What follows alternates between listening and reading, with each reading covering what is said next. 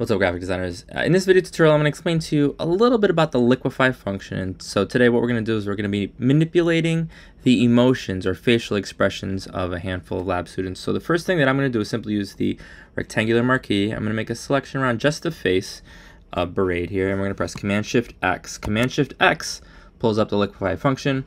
And now here's what's going to happen. I'm going to maximize this window for just a moment. And I can see that there's a lot going on the right side of the screen, but if I hold command and click once, left click once on the mouse, we can increase the size. Braid, thanks so much for being such a brave soul for this little endeavor. And here's what I know.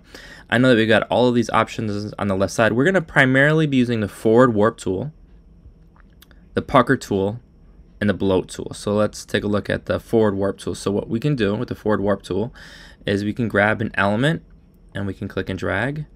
So it looks a little bit like this. There we go. And all of a sudden, Braid is looking awfully handsome. All right, so that's one example. Here's what I know. If we use the rectangular marquee, we can make a selection, Command-Shift-X.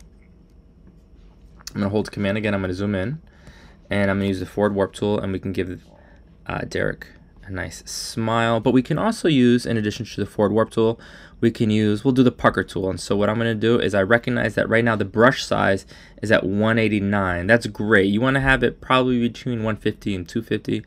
And when I left click, oh, there we go, sorry. And when I left click, you'll notice that it draws it in, it puckers.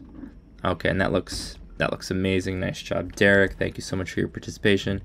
And now we'll move in on Tyler and Lex. I'm going to make a selection, Command-Shift-X. I'm going to hold Command.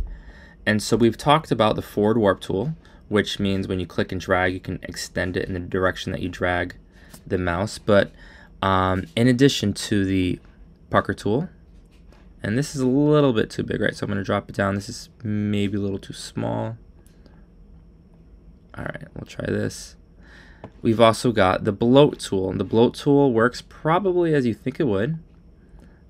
Whoa. All right, so there we go. Great. Very handsome. Tremendous. And so here's what we're going to be doing today. I'm going to click File, Open.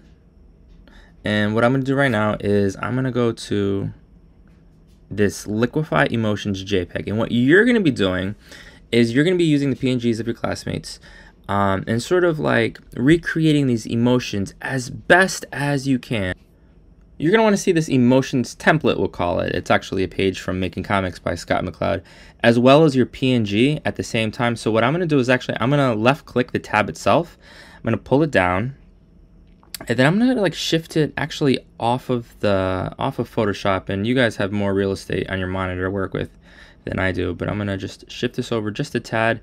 And let's try the first emotion that I'm going to try to create is disgust. So here is what I know. I'm going to, I'm going to press Command-Z to undo what I already did.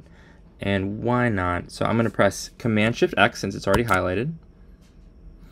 And I'm going to zoom in just a tad. And now actually what I'm going to do is I'm going to shift this window to the right. And so there I've got disgust. Okay, so now I can see exactly what I'm looking for. So I'm going to want to sort of pucker the eyes, right? And I'm going to increase the size just a tad. Okay, so let's like, maybe it's a little something like this. Okay, and it's pucker the mouth a little bit. And then I'm going to use the forward warp tool to shift over his lips. Shift this in just a tad. And all right, Tyler is definitely looking like he's full of disgust. I'm simply going to press OK. We're going to press Command-C and then Command-V, and there's Tyler. We're going to press Command-T to increase the size. And there we've got our very own disgust. Check to confirm. Beautiful. So now let's do another one. Which one do we want to do? Sadness, fear, or surprise? We'll try, let's try surprise. Why not? So we're going to use the rectangular marquee. It doesn't even matter. The elliptical marquee would work as well. It's not that serious. Command-Shift-X. I'm going to hold Command, and I'm going to zoom in.